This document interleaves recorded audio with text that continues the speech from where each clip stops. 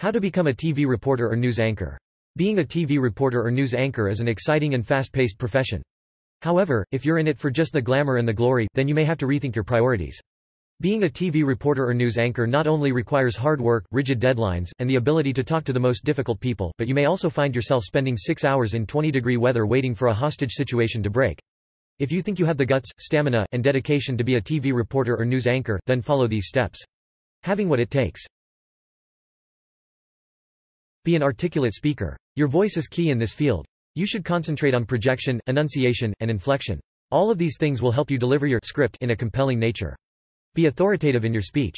This will give you credibility with your audience. Read newspapers and magazines aloud. Listen to the best journalists in the field when they speak and try to emulate them. You'll have to speak loudly and slowly enough for people to understand you, but quickly enough to cover everything you have to say in a given amount of time. Look good on camera. This doesn't mean that you have to look like a movie star or a Victoria's Secret model.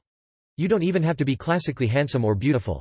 You do, however, have to look appealing on camera, and have that special quality that makes people want to watch you doing whatever you do. This is a mixture of charisma, confidence, and that special something that will make people respond to you even if you're covering a story about a local bake sale. Unfortunately, it can go the other way. You may be incredibly attractive but may come off as lackluster on camera. Don't think that your looks are a golden ticket to the profession. Have killer people skills. If you want to succeed in the world of TV reporting or news anchoring, then you have to be able to talk to anyone about almost anything. If you're reporting, you may have to talk to people live, on site, and on camera, even if they aren't comfortable, and your job will be to make them comfortable. If you're an anchor, then you'll have to introduce people to your audience and talk to them in the studio, and use the same skills to make them open up and feel at ease. You may not realize that many reporters and news anchors have to write and investigate their own stories, but this may actually be a large component of your job. If this is the case, then you'll need to be able to talk to a variety of people who can give you access to the information you want. Be free from bias. Tough one. If you want to be an honest TV reporter or news anchor, then you'll have to learn to put your prejudices aside.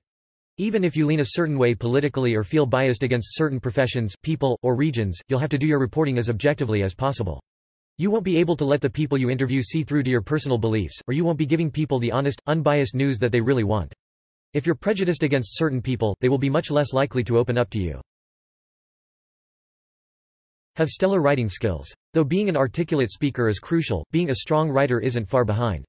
Even if you're just reading what you have to say and improvising as you go along, or if you have to write your own stories, writing skills will get you far in the field.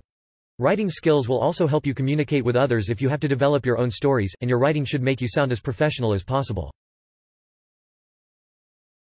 Have ridiculous stamina. If you're the kind of person who needs a nap after working for 2 hours, then the life of a TV reporter or news anchor is not for you. You may have to work 12-hour shifts, get up at 2 a.m., or spend hours just standing in the same spot during unusually cold or hot conditions waiting for a story to break. And you have to have the ability to work a 10-hour shift, only to be told that a major story just broke and to work 5 more hours until you take care of business. You will have to be flexible. This is not a job for people who want to work 9 to 5 and then go home and kick their feet up. Think you can do it?